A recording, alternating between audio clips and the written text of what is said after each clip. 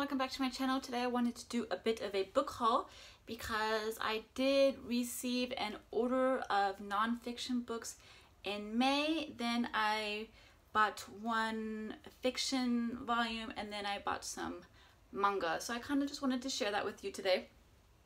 And the non-fiction, let's start with the non-fiction because I've actually already read one and I'm almost done with another one. So I'll show you the one that was in my recent book reads, May book reads video, and that is The Hidden History of Burma, A Crisis of Race and Capitalism by Thant, Myint-U, and I probably am mispronouncing that name just because I'm not familiar with Burmese names, but this book basically explores Burma.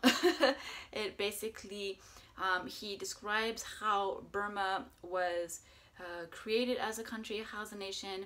Then he goes into the concept of British colonialism and the effects of the British colonialism within Burma. Then how China came in, and then basically it leads into the military forming its own government, kicking out any sort of chances at democracy. How the military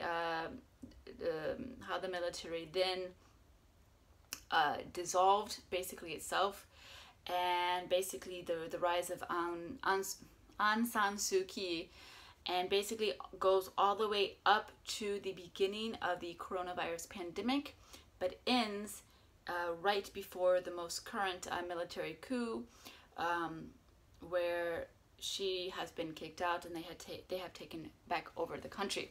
So yeah, I mean, incredibly super relevant to what's going on right now.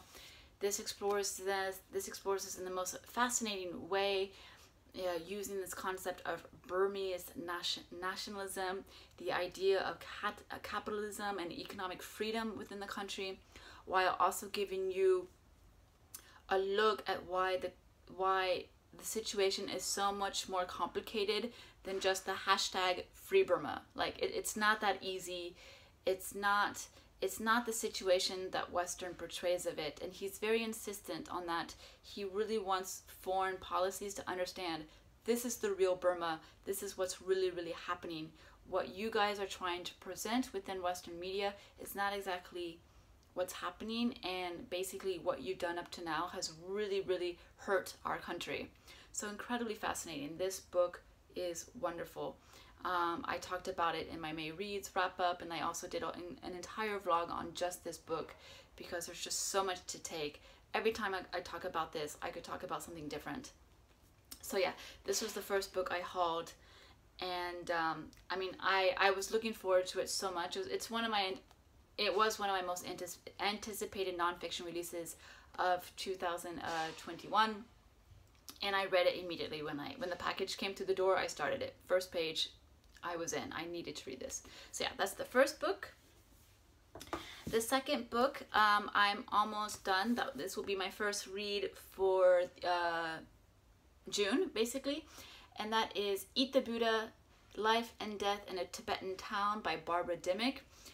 Barbara Demick is an author. She wrote Nothing to Envy, which was a fantastic nonfiction about North Korea.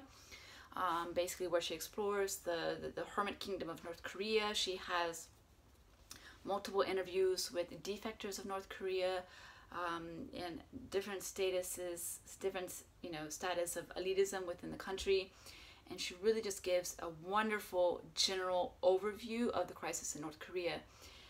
And she does that again here with the basically with Tibet, and basically goes through how Tibet has been affected by China and prevented to become a country, and just the chaos that the Chinese government has created within the country. And it's absolutely beautiful because it basically follows this one town and just the history of that town and how it's just been overrun by the Chinese, and it's just super fascinating. Barbara Demick, I absolutely love, but because she's very good at giving you these very readable, just a beautiful narrative, while also giving you like a nice, comprehensive, and easily understandable general history of a particular topic or a particular country. She's so good at that. So it's very good if you're interested about, like, if you were interested about North Korea, start with Nothing to Envy. If you're interested about Tibet and Chinese communism, starting with here would be a good idea. And then you can read more books that are much more specialized within this general topic. But for her, she's just so good at pulling you in and giving you the emotional side to these events. She really talks to all these. She has so many interviews with the people. She was able to even interview the Dalai Lama, and just really gives you this beautiful insight into this town. And I've learned so much so far from this book about the devastation China has created upon, you know, Tibet. So yeah, I'm almost done with that. And this was my other haul from from Book Deposit. I guess, yeah, I ordered these from Book Depository. Maybe that you can buy them from Book Depository, but Book Depository is all, I guess is what I'm trying to say, if you want to read these. But yeah, this, so happy. I think I'm gonna try and finish this today because it's just too good. I can't put it down. It's so fascinating.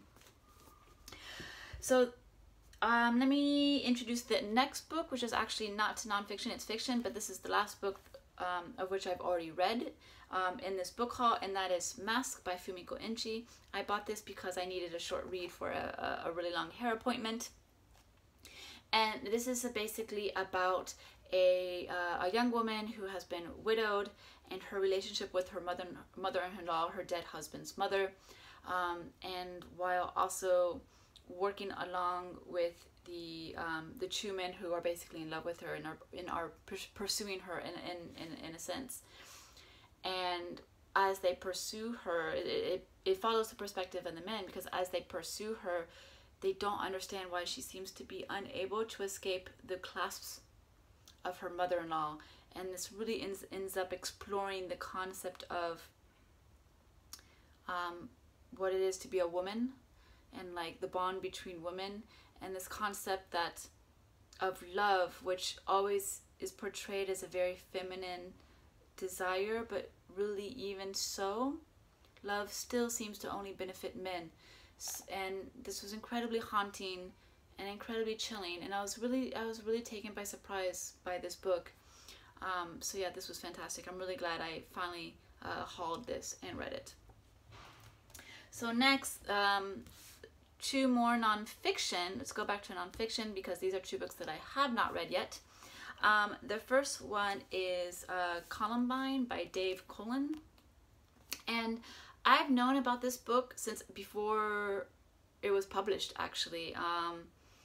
And when was that even published? Like more than 10 years ago, I feel. Yeah, 2009 was when this was published. And this is basically what you expect. It's a full account of the events of the mass shooting in Columbine by two of its students, and just goes into that. And this new edition includes a new epilogue where Dave Cullen goes back and discusses their most recent school shootings, such as like Sandy Hook and things like that. So he's really going back. What we had hoped would have been a unique situation, he goes back and discusses that. So I'm really happy to have this in my hand, because I've known about this for forever, because I used to read the blog of the cover designer, and the cover design is by Henry Sean Yee, and I don't know if this person still has their blog up, but back then they did, and he had his blog where he would describe his thinking process behind all of the book cover designs that he had designed, and Columbine was one of them. And he describes the concept of using this space to sort of give you the sense of oppression that was caused by this event. And it was absolutely fascinating. I loved seeing the slight differences in within the book covers, the potential book covers before the final one was chosen. So I mean, I'm excited for the book, but I think it's really fun that I'm finally reading this final product of someone who worked really hard on the cover design. If his blog is still up, you should read it, because it's a fascinating look at the concept of book cover design, and I think a lot of people who are on BookTube would be very interested to see that. So the author of the book is Dave Cullen, but the cover design is by Henry Seen, S-E-N-E, Y-E-E. So if his blog is still up, definitely go check it out, because but yeah, I'm super fascinated. I'm super excited to read this. I never bought it at the time because back then I didn't know I liked nonfiction. I had read very little, just what I needed to read for school, which even then was very little, like John Hersey's Hiroshima, and then what else could I have read back then? I couldn't even say. But this book has always been at the back of my mind for years and years. So yeah, I finally decided to get this, and I'm really excited to read it. That one I also got via Book Depository. This next book I bought at a bookstore here in Tokyo, and that is The Unknown Story of Mao by Jung Chang and John Holliday. Jung Chang, you should know her because she was the author of the very famous Wild Swans, which I actually have not yet read. That is definitely a book I will be reading eventually. I just have never been able to find a nice edition I liked. Especially in used bookstores where it hasn't just been like incredibly destroyed, like torn pages and torn everything, and like, you know, it's fine to have a book a little damaged, but I'd rather do that myself than buying it like that already. This book is really heavy. It's like 750 pages. But yeah, this is basically a look at Mao. Who is Mao? Where did he come from? How did he become who he did, and what possessed him to be the cruel leader of the Chinese Communist Party that he was. So I've definitely been on a Chinese Communist Party kick lately. That's what the majority of the nonfiction I've been reading is. I mean, the Tibet book is a continuation of that. Even Burma, I mean, mentions how the Chinese has been looking to have their foot into the country so that they can profit from it. Like, everything I've been reading goes back to China lately because it's just a fascinating topic. There's so much to learn. And so I bought this biography of Mao to read, and I'm super, super excited. I think this will be much more information that I need to know, but it'll be nice to have to finally have a better idea of who Mao was. And this book is definitely not nice to him. I've read, so I had my eyes on several Mao biographies, and so I read briefly some reviews of people reading different ones, and I settled on this one. But a lot of people do say there's a little bit too much. Jung Chang really shows her anger at Mao, and she really takes the book maybe a little bit too personally. But I'm intrigued to see how so and to what point. Yeah, in any case, I hauled this. I'm really excited to read it. I don't think I'll be reading this immediately, just because there's some other stuff I want to prioritize right now, and I don't want to read communism back to back. I want to have a little bit of break between all of it. So once I read the Tibet book, I'll read something else, and then I'll come back to this one. But yeah, still super, super excited about this. And then I also hauled a little bit of manga. I'm trying to avoid manga unless it's a continuation of a series, just because I already have too much, like all of this behind me. Like, I haven't read the majority of that. Yeah, I have like 400 unread manga volumes on my TBR, and you know, I was thinking to myself, oh well, I read some manga in May, I can buy some manga now, but I read 5 books and I'm hauling 4, so it's not really the best in and out. It's gonna take a while to progress through my manga, but it is what it is. But I bought the latest volume of Ander Ninja by the author of I Am a Hero, so I bought volume 5. So now that I have 1 through 5, I think I'm gonna finally read them, because I always like to read, when I read manga, I like to really read it in sequence. I don't like to wait between volumes, just because I start to forget things. But now that I have at least 1 through 5, I feel comfortable that I can finally start this. I also bought the latest volume, volume 10 of Captor Sakura, oh, excuse me, the Clear Cut edition, which is the sequel to the original series. So I have not started reading this yet, but these read so quickly, it's nice to have a lot of them at once because you can just speed through it. So I bought the latest volume of that. And then here's what I didn't need to buy, but I did.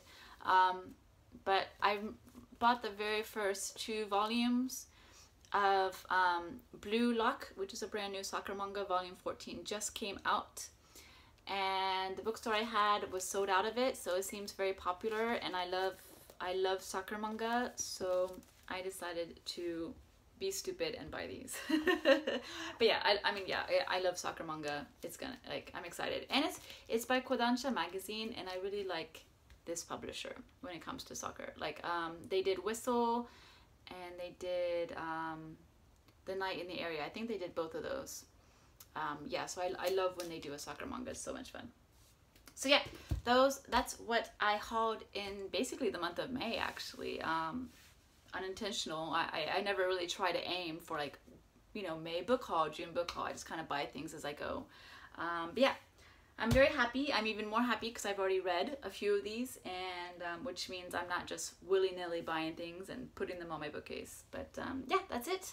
And thanks for watching, and I'll see you in my next video. Bye!